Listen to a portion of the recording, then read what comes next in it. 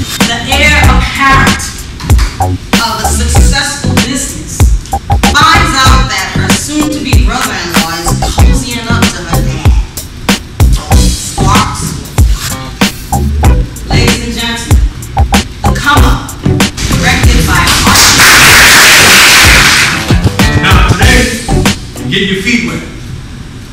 Tomorrow, I just might be a little rougher on you just because you're marrying my daughter.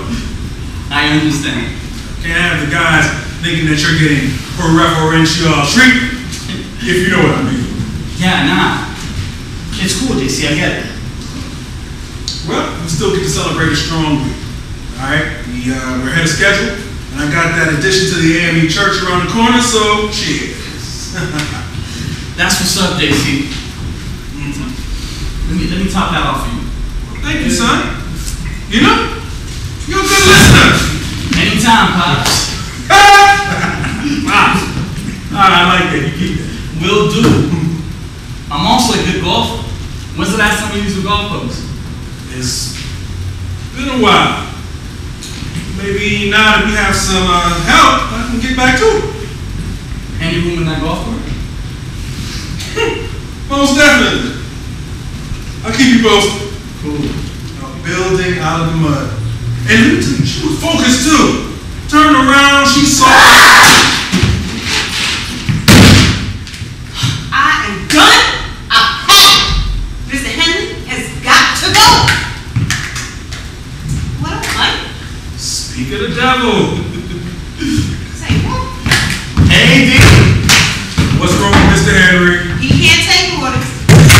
Every time I try to tell him something, try to explain something to him, he acts like I'm giving him a hard time.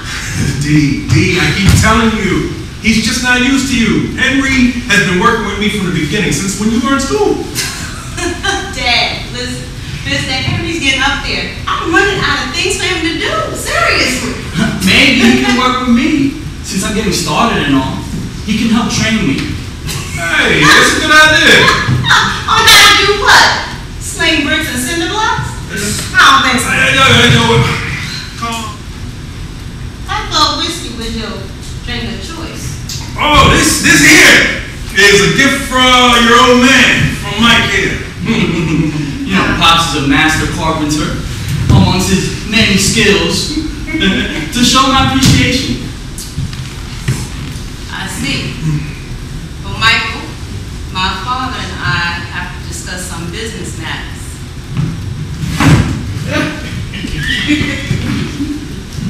Would you mind excusing us? Today? Oh, sure. I gotta get upstairs and wash up. The dudes don't even know I'm in the house. Pops, thanks for the drinks. All right, anytime, son, anytime.